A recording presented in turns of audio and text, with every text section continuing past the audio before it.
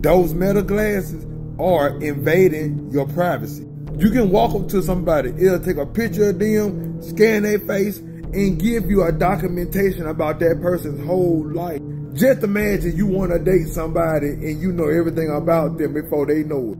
Everything you doing for them, they gonna think you the man or woman of their dream, but the whole time, Meta is giving away all of their privacy. Just imagine if the police use them and somebody got warrants and the police walk up to them and tell them about everything about them and arrest them. Here go another problem on social media. Somebody get mad at you and they read about your past, all the stuff you've been through, foster home or crazy home, mental illness or whatever, and they throw it up in your face and you wondering who gave it to them. Now you mad at everybody else you know thinking they done told your business. The whole time Meta doing it, man. That is so demonic and very manipulative.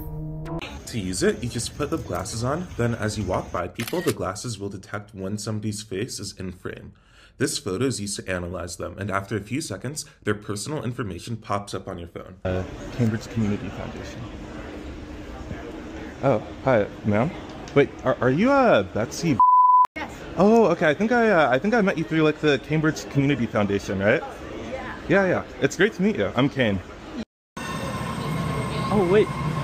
So do you happen to be the person working on like minority stuff for like Muslims in India at all or something? Yes. Really? Yes. Are you Kashif? Yes. Oh, I've read your work before. It's super cool. So here's how it works. We stream the video from the glasses straight to Instagram and have a computer program monitor the stream. We use AI to detect when we're looking at someone's face. Then we scour the internet to find more pictures of that person. Finally, we use data sources like online articles and voter registration databases to figure out their name, phone number, home address, and relatives' names. And it's all fed back to an app we wrote on our phone. Is your address 4 Valley? Yeah. Atlanta, Georgia, 303. Is oh my god. Yes. Not anything, but yes. also attended Yale's Young Global Scholar Summer Program, right? Really? Yeah, these are me in like middle school.